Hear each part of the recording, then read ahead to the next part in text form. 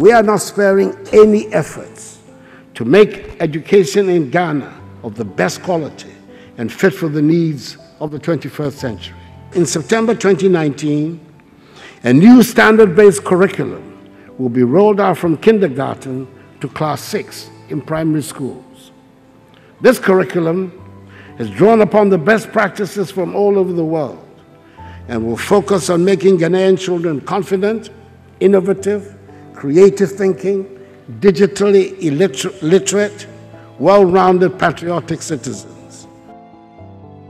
That statement was made on 20th February 2019. 3 years after the introduction of the new curriculum, many basic schools operated without textbooks. Many education stakeholders expressed concerns about no textbooks in the classrooms. The Education Minister, Dr. Yao Osei Educhum, was compelled to answer questions in Parliament on why the textbooks had delayed. We're going to do everything possible to make sure the textbooks are there. That is why this time I was careful not to give you a date, because I know my colleague will come and quote me. But all that I can assure you of is that we are at a critical stage where the quality assurance is being done so that I don't have a situation where some T's are not crossed and I's are not dotted to get into trouble with my honorable colleague. So, Mr. Speaker, all that I can say is that the final stage is what we have done now, quality assurance, and our textbooks are going to be available in the classroom. In July 2022, the government printed and supplied textbooks to schools.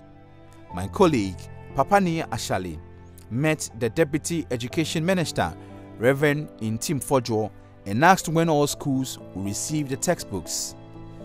And so we are monitoring and ensuring that the delivery, printing, delivery, distribution must continue as effective at the speed that we are seeing it now. And we are very optimistic that even before the 90-day period, every school and every child will have the required number of books to support their effective learning. It's an ongoing process. We will collate all the data and then we will let you know. That the ministry at this point in time do not know that students or schools that have received... Don't go on that mischief angle, because that will not be... No, it's not mischief. You mentioned that some of the students have received the textbooks. It's a process that is ongoing. We are here at the press house, having seen the production, the packaging and the delivery. And we have given you information of about 60% that have already gone to regions that have also been in the process of being distributed. Some have definitely gone to schools. And we have told you that we will ascertain the particular schools that they've gone. So we focus on the Krachi Nchumuru district of the Oti region. Many teachers found innovative ways of impacting knowledge because they had not received textbooks. My name is James Asaridia, and this Motoka number 2 DA Primary, Basic 4. I'm the one in charge of this class. There have not been textbooks. In fact, I won't say adequate. There's none. Not even a single textbook to boast of. So at times what we do is you have to go around. When you get a passage, you have to run photocopy of it. You bring it for lesson. And then there are some other subjects that we the teachers, we use our personal money to get some 1-2 textbooks on our own that we are using. So that is how we teach over here. The new curriculum, we don't have them. You don't have them? Yes, we went for a workshop, all right. But except this particular term, that they brought some few textbooks. And the textbooks only class 1, class 2, and class 3. Few ones. English, only English. We normally write some simple sentences and simple readings on the board for them, so that they will copy and they will go home and learn, because of the books are not available. As of December 2022, many schools had not received textbooks. Motoka DA Primary School had not received textbooks. The issue is that we don't have textbooks. So some of us use our own money to buy it, like this RME. I bought it with my own money. Science with my own money. And the ones I can afford is what I bought. Or maybe you go to the other school and go and borrow books from the other school and come and teach them after that send it back. We lack books. Subjects that we don't have books. We lack maths books, we lack science books, we lack social and other people, we lack history. In fact, basically we lack all books. I'm Benny Stogbe, a class 3 teacher, and this is our class. About the textbooks, we don't even have a single of them. That's the new curriculum textbooks. So I bought a golden textbook, that golden English, golden Sahara there. It's drawn like according to the new curriculum, so that is what I am using small. I just bought single of them, so I use them alone. They don't have some to use. We are pleading with the government to provide us with the textbooks, the new curriculum textbooks, because we don't have any of them in the school. Since 2019, the curriculum has been changed, but so far we haven't been delivered any textbook yet. And the ones that I get in the market, that's what I've bought so far. But I bought, that's for my copy, it's not for the students. The one I used to teach them. So, and you know, if you are teaching, there are some things, some pictures and some words the children themselves might see. But it's not, as it's not enough, there is no way they can see those things. And so that's the major challenge we have here. Dodjokope DA Primary School had also not received textbooks.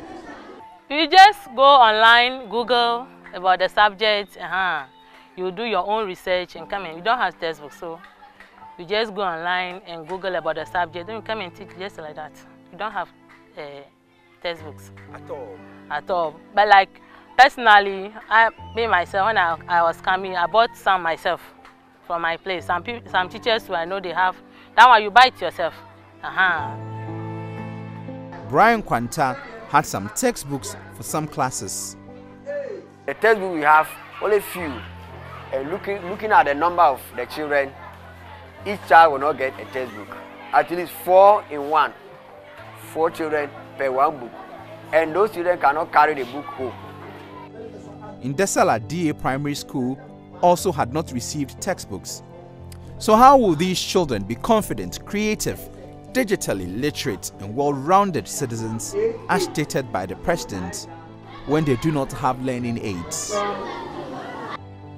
This is just one side of the story. Schools under trees is a symptom of poor planning. Why did we not know that that community needs a school and proactively put a school there? And just go and approve a school that is under tree. When you were sending the teachers there, didn't we see there were no classrooms? So it's an indictment against us, and we are going to do a better job next time, not to look at the symptoms, but to really uproot the challenge, the problem.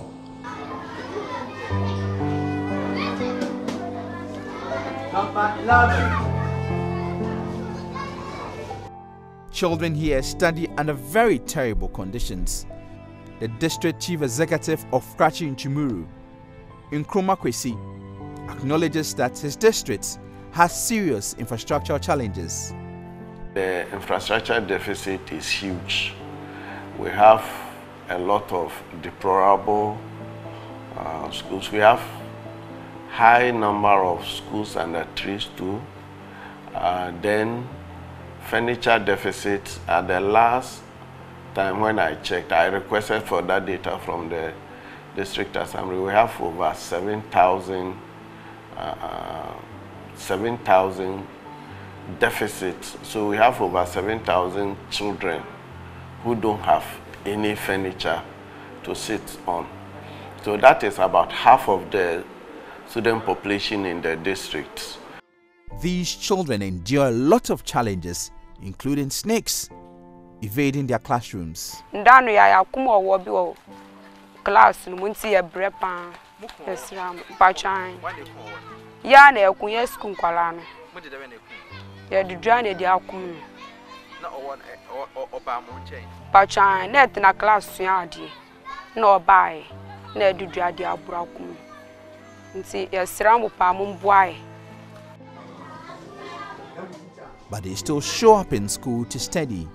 Even without furniture, some carry kitchen stools on their heads and walk long distances all in the quest of getting educated.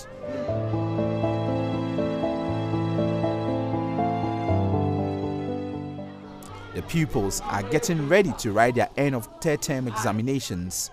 After 10 minutes into the exams, Michael Kwabna Nayak rides his bicycle to school. He said he went to fetch water for the house, but because he was running late, he decided to come to school first.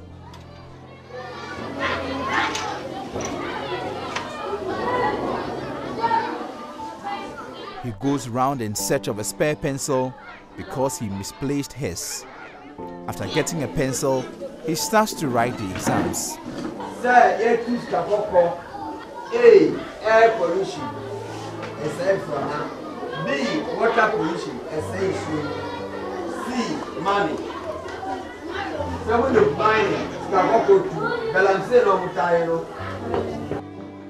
Michael has no furniture, so he kneels and begins to take the test.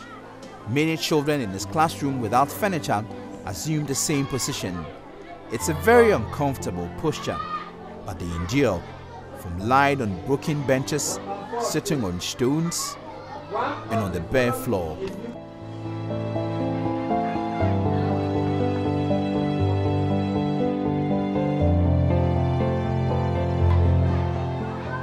Three children cram on a table, making it difficult for them to do independent work. This is very common in many schools we visited.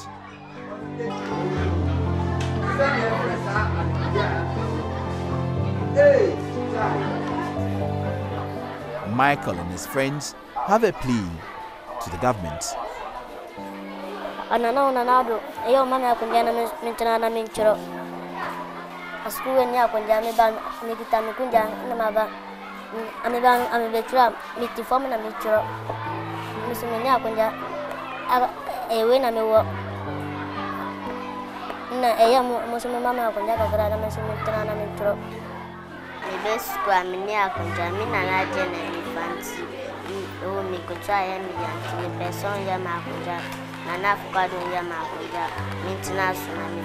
Honestly, students from my non-fat textbook and break any computer, any student for any desks.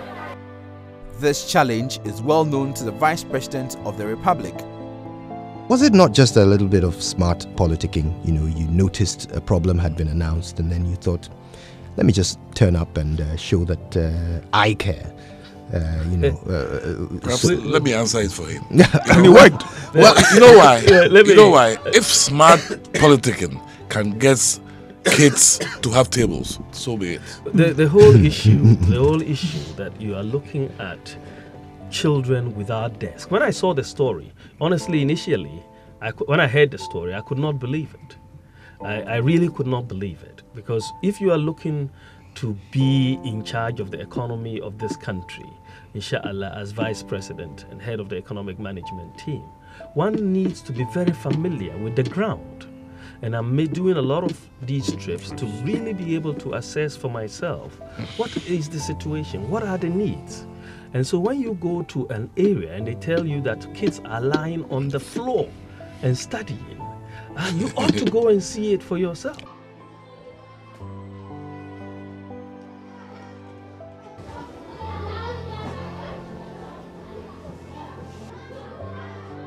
So why can't this be permanently solved?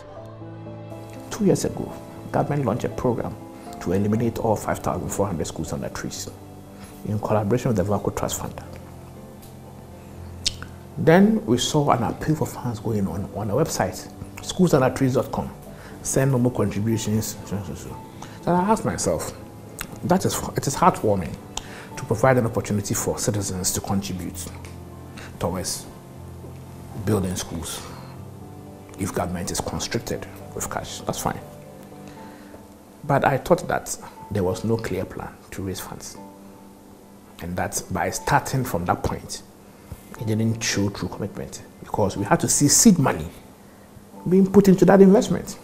We saw government put in from 25 to 330 million Ghana cedis in constructing a cathedral, which is now an underground big mahu. Okay, so we were expecting to see government put the seed money into the 3.5 billion fund that was required to eliminate the 5,400 schools under trees. Today is 2 years. I mean, this month is 2 years. We are in the second year. You know how many schools that have been constructed? Less than 20. Quick facts. There are 68 public schools in the Krachi Nchumuru district. 45% are in a horrible state. This roughly means 31 schools are not fit to be called schools. 7,000 children in the district have no furniture. Nationally, as of 2021, there were 5,400 schools in the trees. The government, supported by the Valco Trust Fund and government, have been raising funds to eliminate schools under trees. But in 2022, only 18 schools have been handed over. Government officials say inadequate funding is the problem. Are you willing to be part of the solution? Jojo Kobna, Joy News.